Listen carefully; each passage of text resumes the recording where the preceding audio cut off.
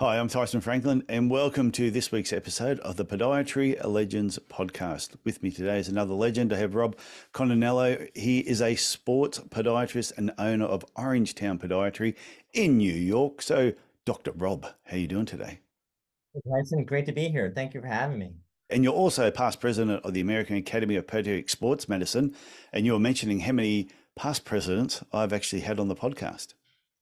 Yeah, I've been really lucky to have mentors like that come before me, and then we've had a few that came after me. So this little club, we kind of get to talk to each other and lean on each other all the time, which is really cool. It's really nice that you were able to put us on there. So after we finish our presidency, we still feel like somewhat important. So, what's the term? Is it only 12 months or is it 2 years? A 12-month term as president, but you're part of the board and you're on the board for a few years, about 5 years.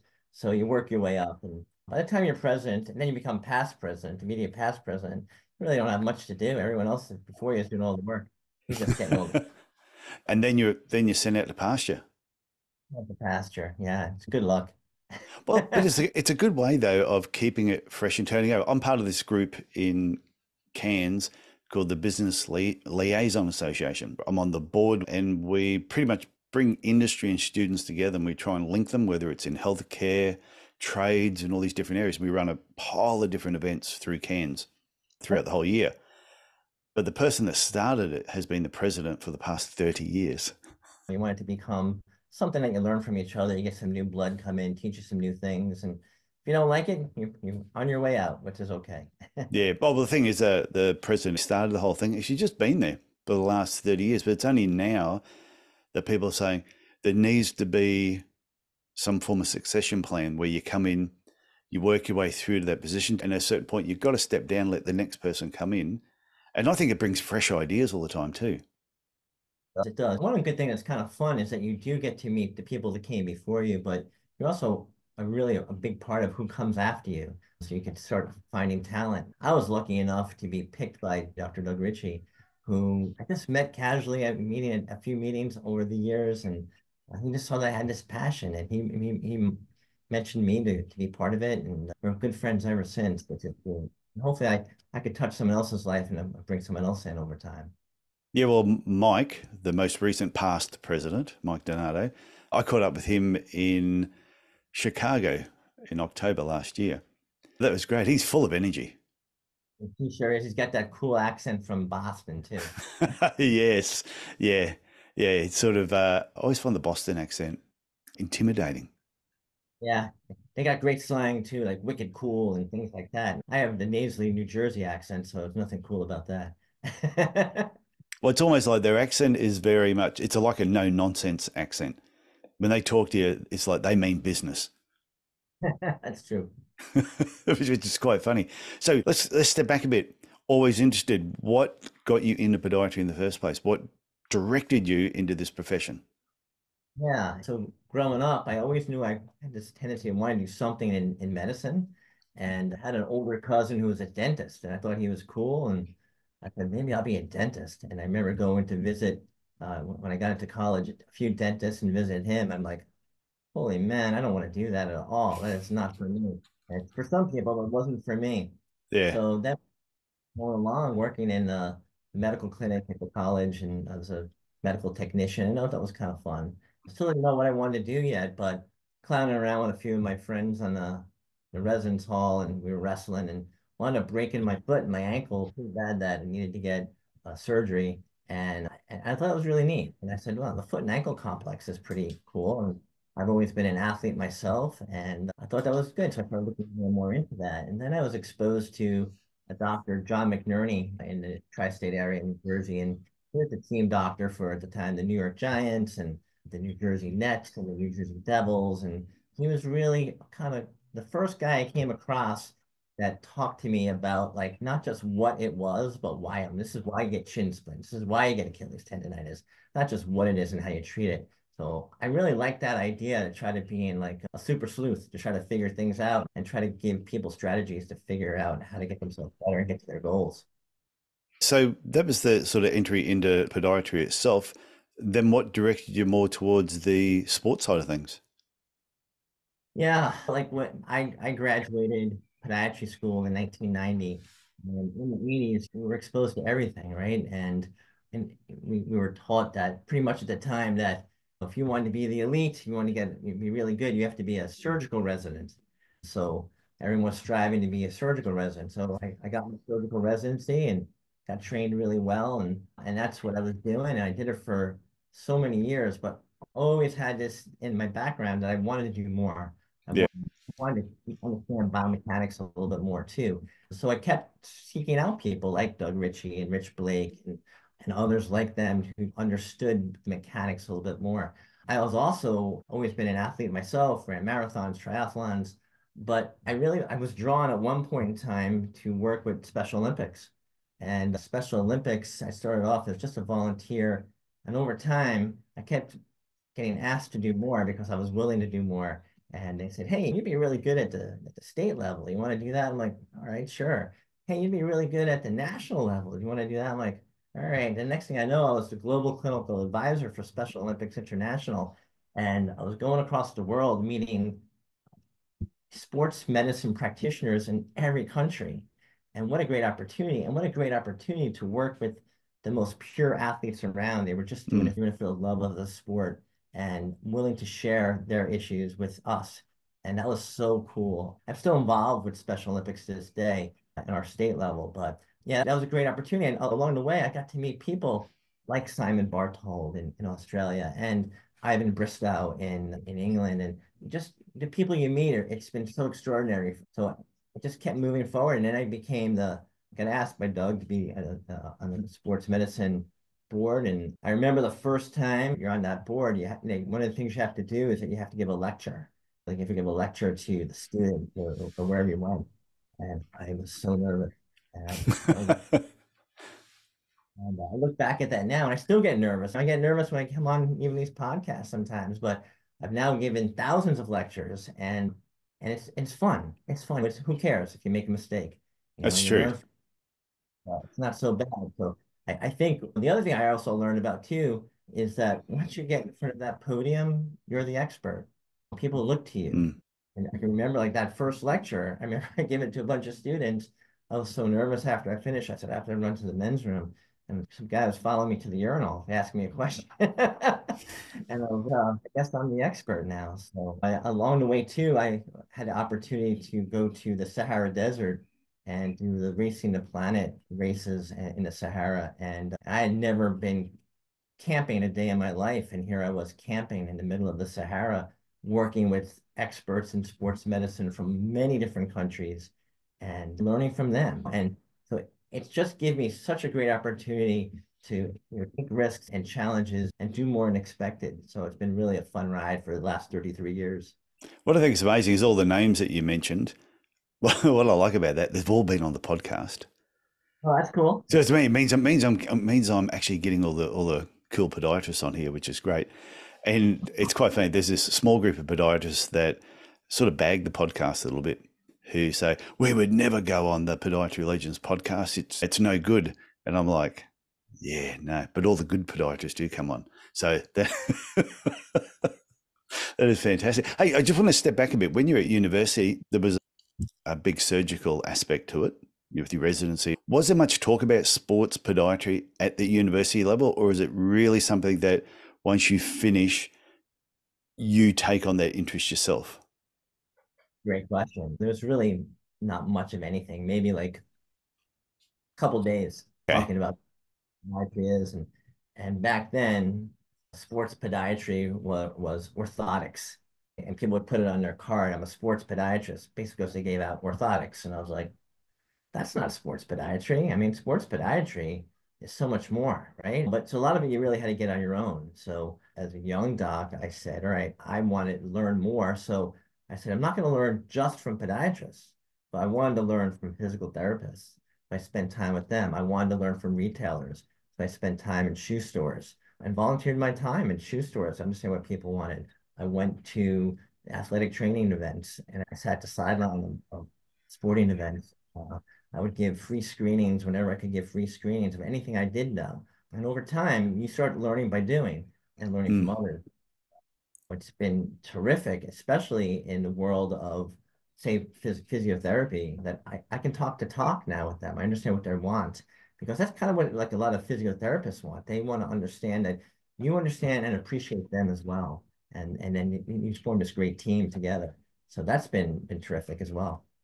Yeah, that was just the feeling I got when I spoke to Mike as well, that at university level, it's not a lot of emphasis is put on that. Whereas in Australia, when we go through, there's a lot of emphasis is on biomechanics and the sporting side of it. So if you have a real interest in that area, it's something you actually come out knowing that's what I want to sort of pursue those interests a little bit more.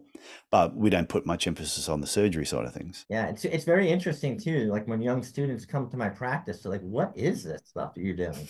I had no idea. I have no idea what I'm doing. It's kind of interesting that they could screw any bone around, but they don't know how to do certain things that seem quite simple in a day-to-day practice.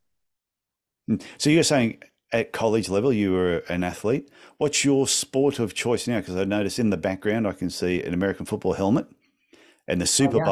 Super Bowl was only on the other day, and I see a basketball. So what's your sport? What's your favorite sport at the moment?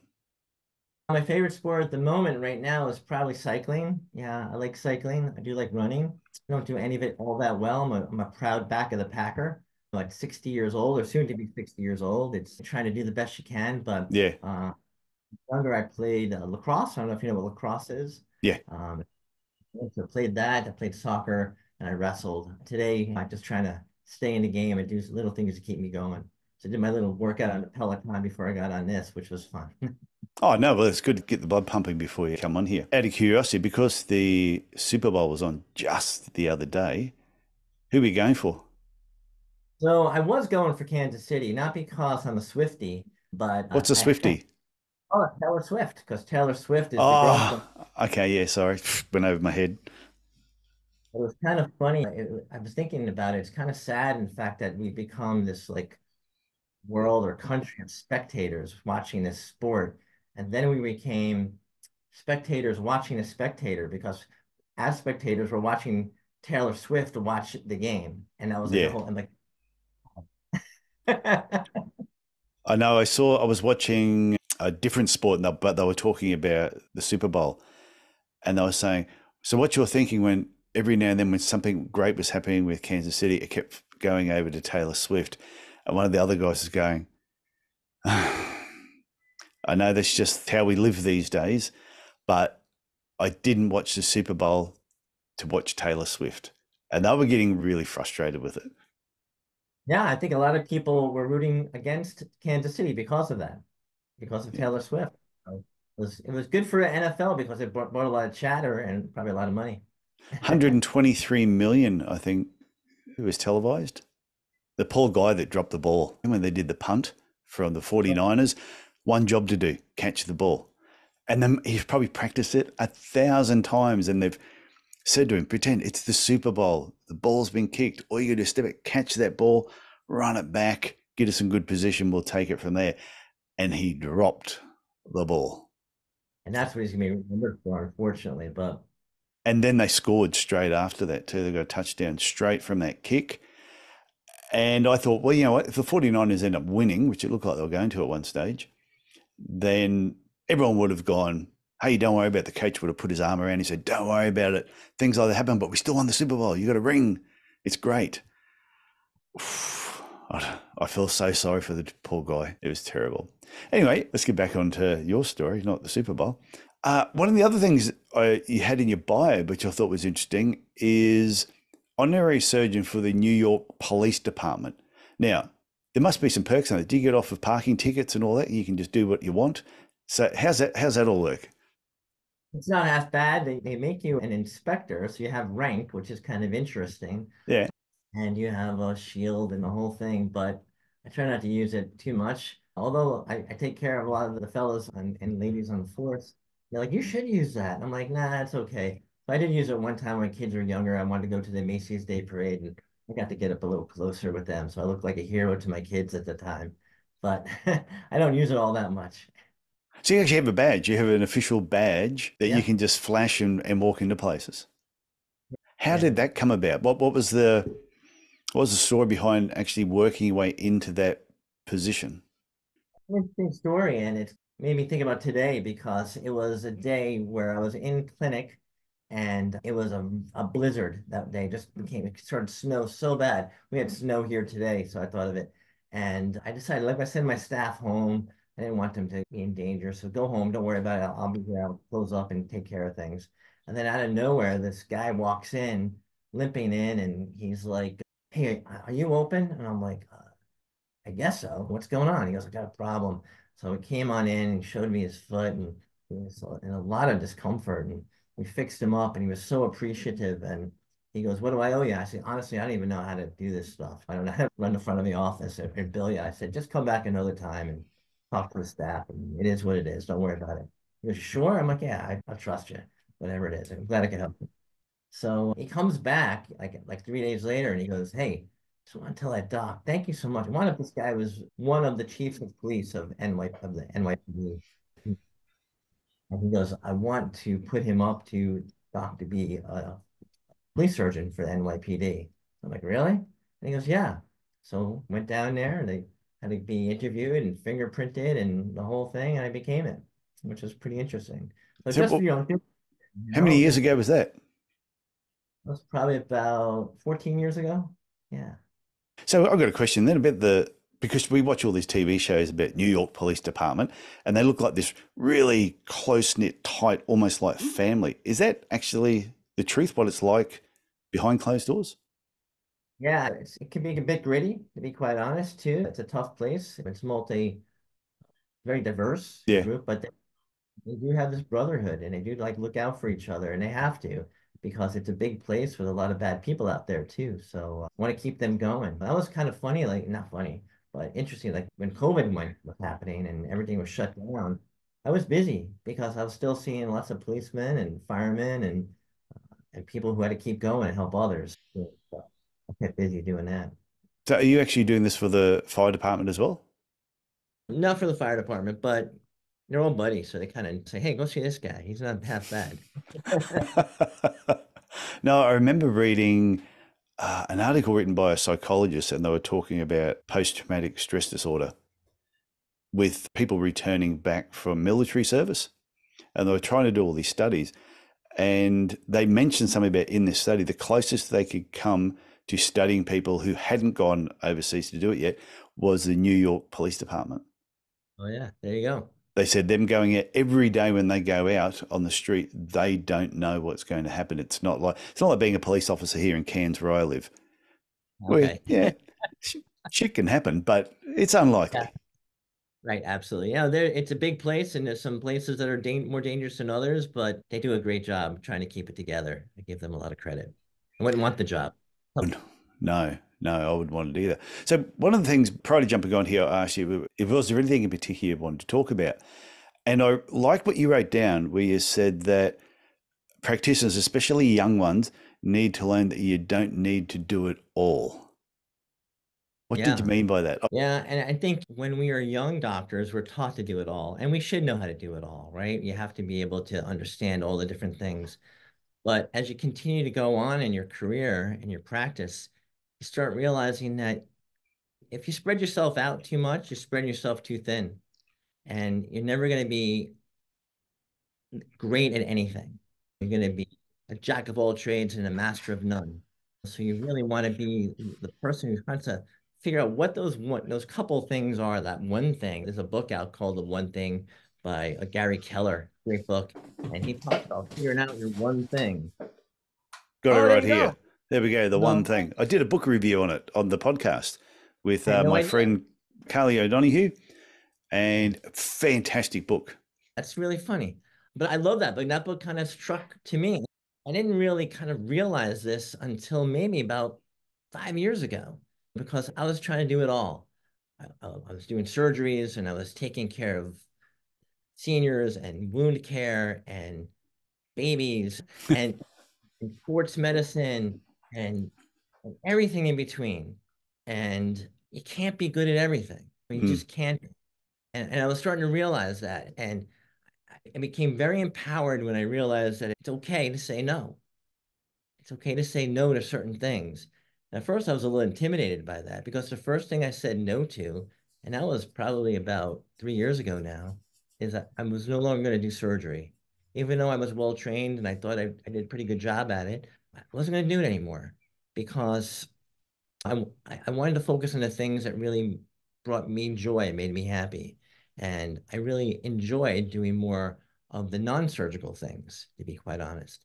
I remember that too. Like I used to ride a motorcycle and then I wound up cracking it up a couple times. Yeah. And I wasn't riding it. I was only riding on the weekends or every other weekend. And I started saying, you know what? I'm not getting good at it. If I don't do it all the time, I'm not going to be good at it.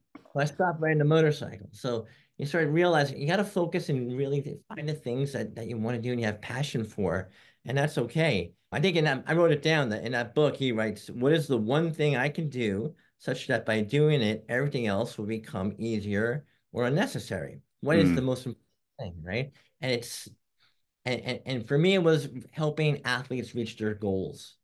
And however it is. And sometimes the goals might be surgery. And I decided I'm going to find someone else who's better at surgery than me and bring that patient there. And I got to tell you, patients are so appreciative of that. If you can be their quarterback and get them to where they need to be, they really appreciate that. And it gives you returns in the long run, which is great. And I also realized I never wanted to sacrifice my personal life for my work life. And I was starting to do that too much because I was trying to do everything for everyone.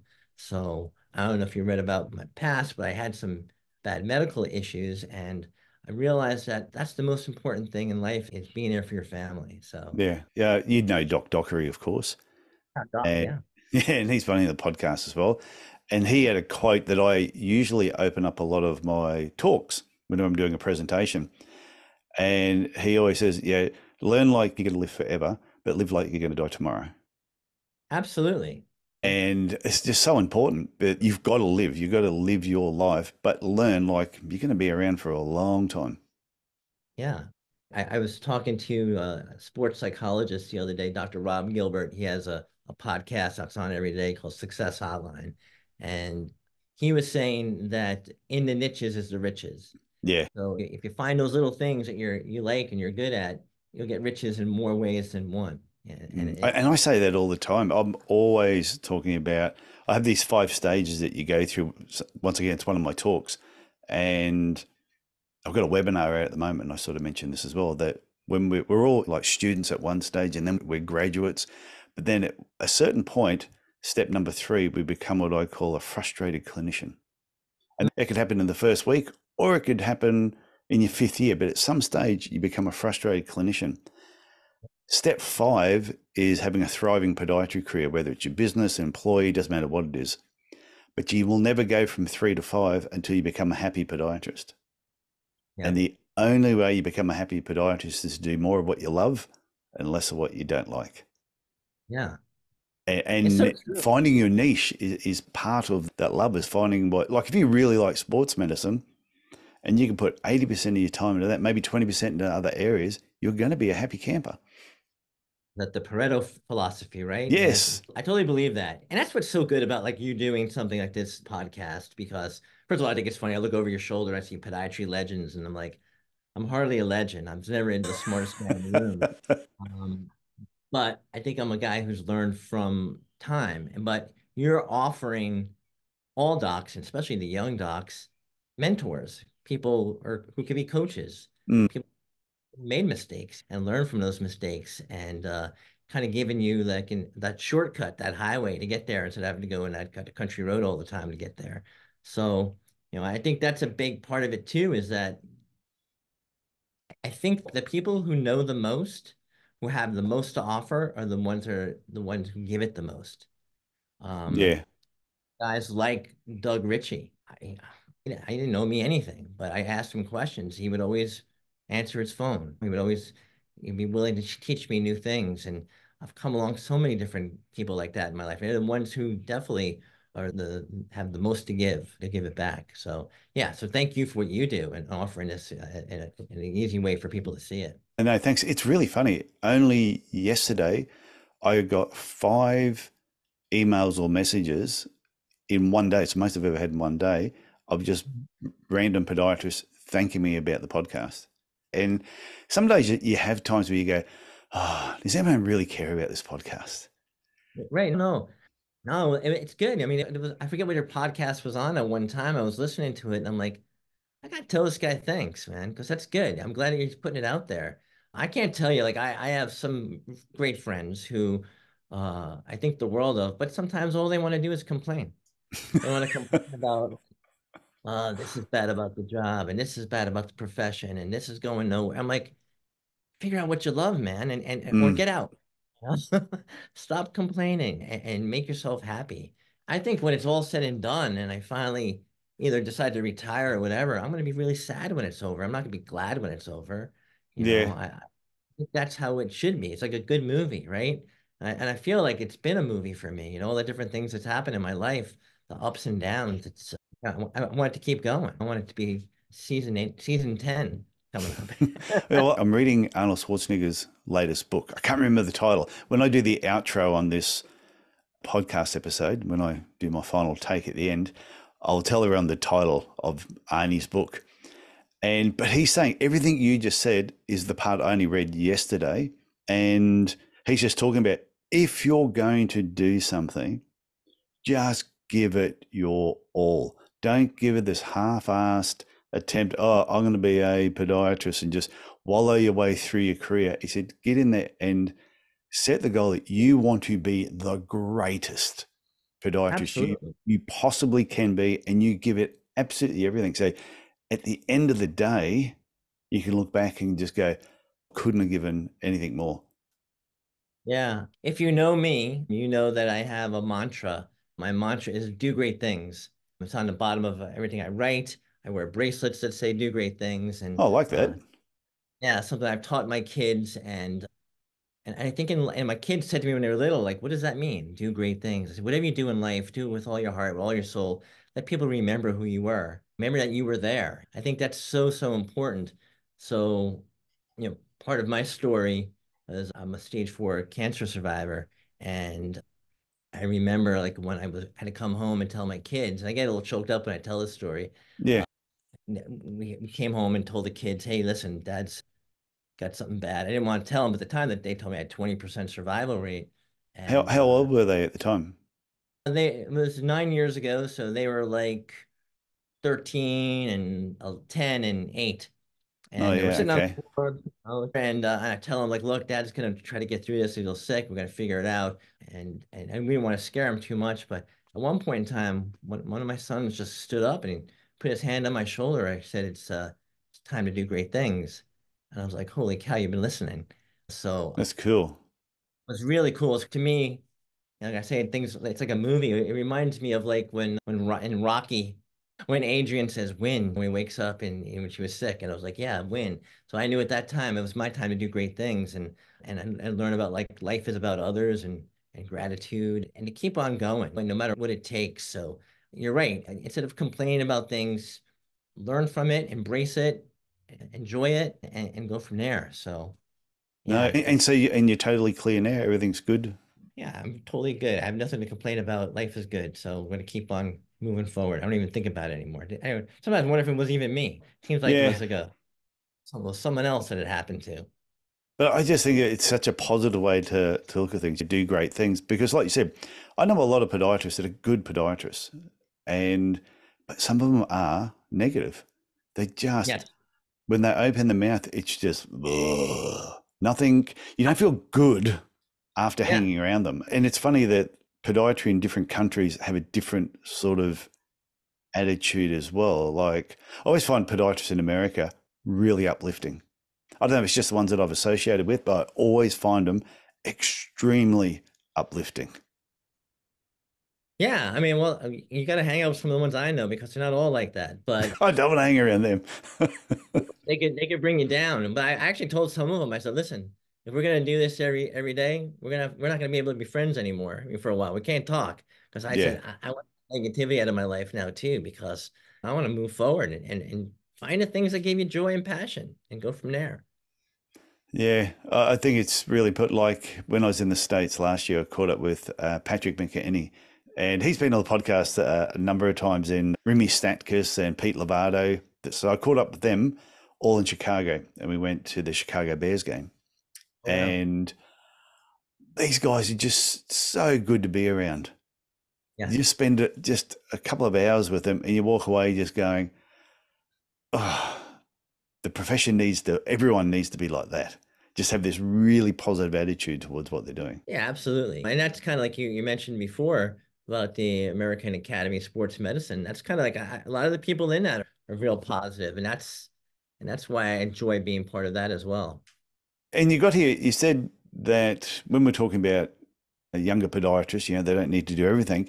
You said focus on three things that brings you satisfaction. What, any three things, or do you have three suggestions that you reckon they should focus on? Or they've just got to find their niche and then three things within that niche that they really want to do more, or learn more about? Yeah, it's kind of like that 80-20 rule, right? 80-20, and 20% of the stuff is what brings you the joy. And then you can zone back into a little bit more.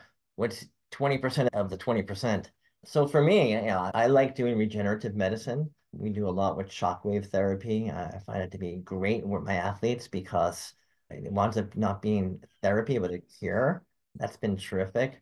I also started work doing utilizing microwave energy to take care of HPV lesions, and I was like fortunate enough to write the first US paper on that. That's been a lot of fun.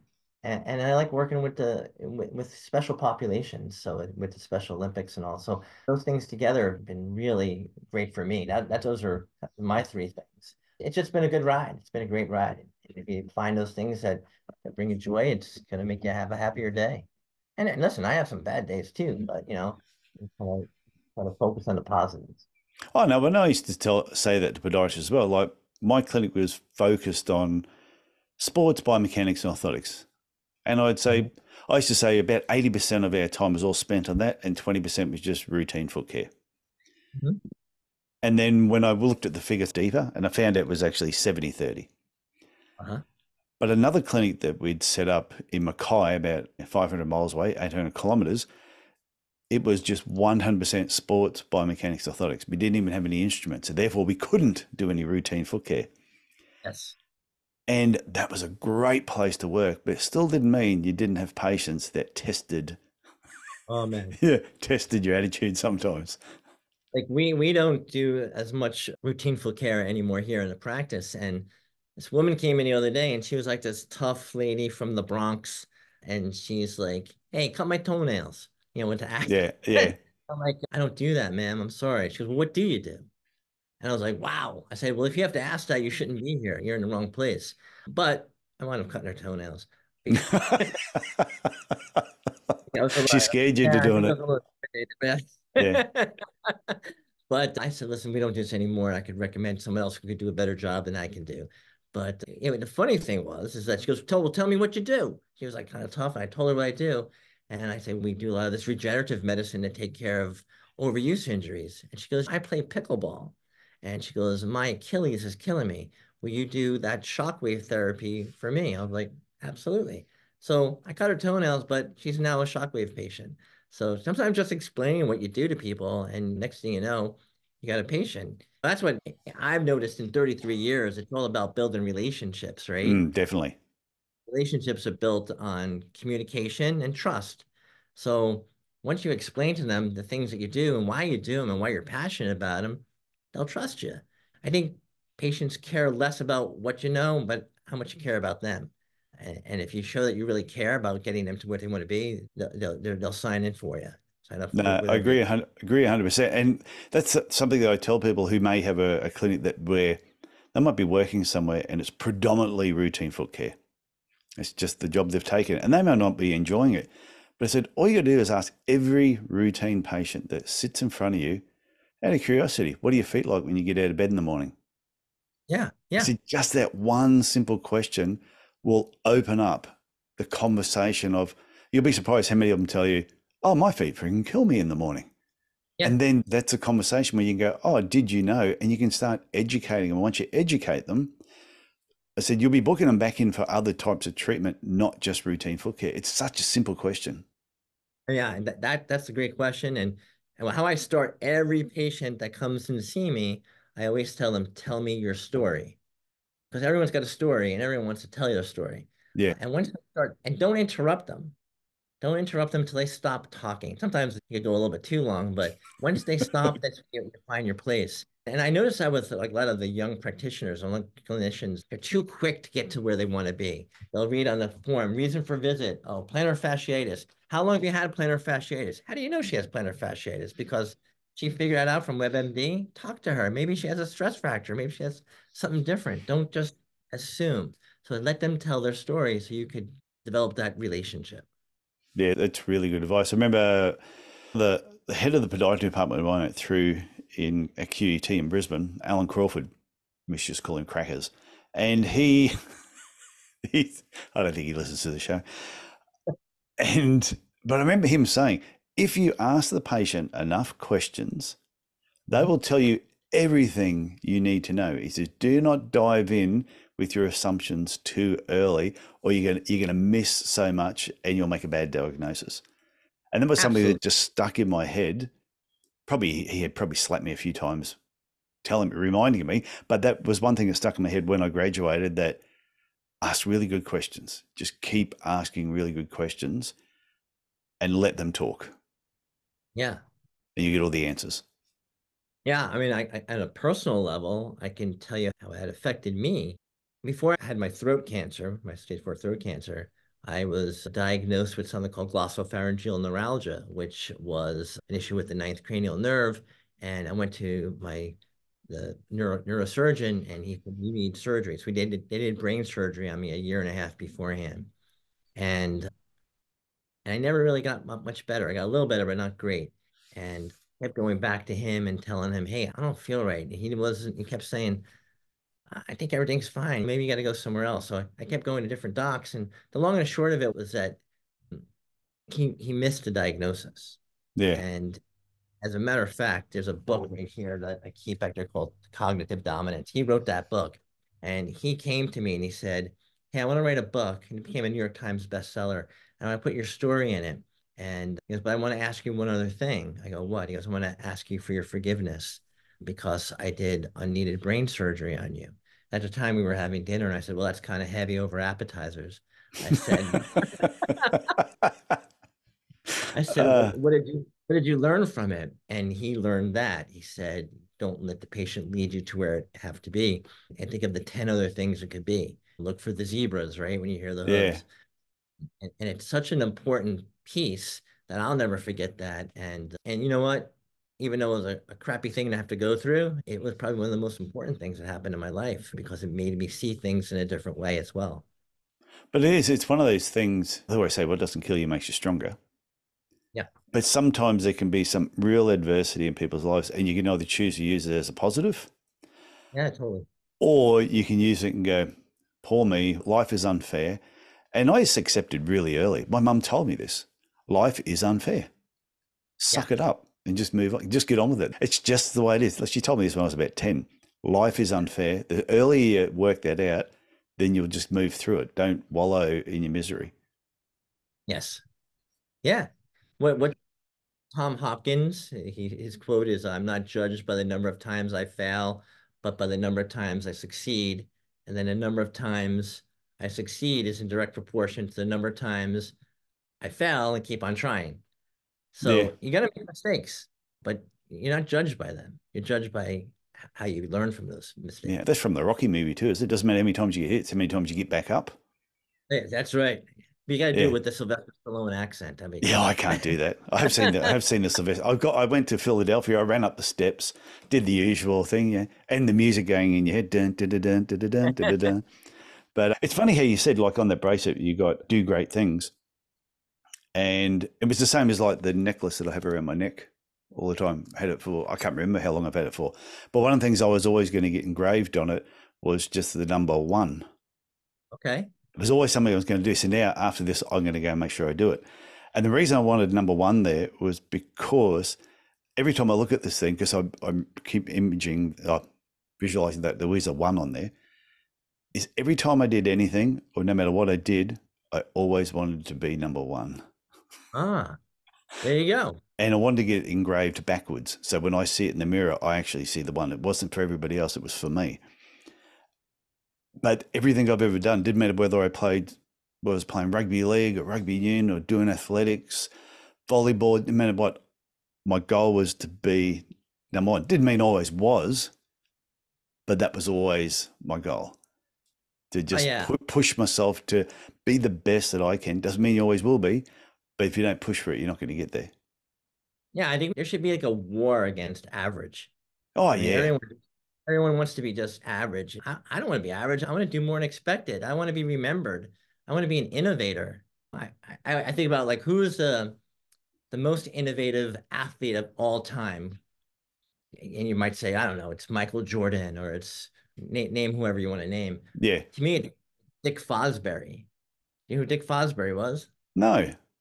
Dick Fosbury was the guy who came up with the Fosbury flop Oh, high okay. jump. Yeah. Yep. And before his time, he was an engineering student. He decided, let me go backwards, change my center of gravity, and I could go higher and change it.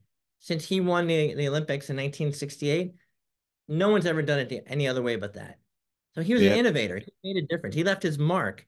He did great things. I want to do great things, whatever it's going to be. I don't know what it is yet, but I keep trying. I've really enjoyed this conversation today. It's got me Me too. all Yeah. pumped up. And anyone who's listening to this, if you are not fired up right now after getting to this point in the podcast, you need to give yourself an uppercut, go and take 2 Panadol and a lie down, and then come back and listen to it again, because you've obviously missed something. Yeah. Yeah. I mean, there's so much good out there. We just got to go find it, and we have to, find it in others, and that's the key. And I think that's what you're doing. You bring it out in others, and you help us tell stories, right? I think everyone I've listened to on your podcast, it's about storytelling, Mm. and stories are told in the present about the past, and hopefully remember in the future. So I thank you for what you do. It's been great. You know, Rob, this has been absolutely fantastic. And I always say sometimes I feel really selfish when I do the podcast, because I get to do the interview live with you. Then I get to go back and I get to listen to it a second time when I'm doing the edit. And then a lot of times I'll listen to it again in the car just after I've done the editing and I've released it, just to make sure I haven't stuffed something up, which I have done in the Sure. past. And so I feel really selfish that I get so much out of it myself. And when you said before about, yeah, you don't want to be average, I think there's enough average podiatrists out there. We don't need any more. We don't So anymore. I think, yeah, yeah. everyone needs to just be better than what they are. Do great things. Okay, and I say when you come to the States next time, you come to New York, we're going to get tattoos. You're going to get a number one, and I'm going to get do great things. I have no tattoos. You do. However, I always said one day I'm going to get one. I just can't find out what to get. So maybe I think, well, actually, we're going to be in New York City, December 2025. That's the plan. All right, excellent. I So we're hope I going to can work for our an way. adult. We'll work our way over there, and then back to Philly for Christmas. So it should be fun. Beautiful. Okay, Rob, I want to thank you for coming on the podcast, sharing your wisdom, your inspiration, sharing the whole do great things. This has been absolutely fantastic. So thank you very much. Thank you very much. It's been a pleasure.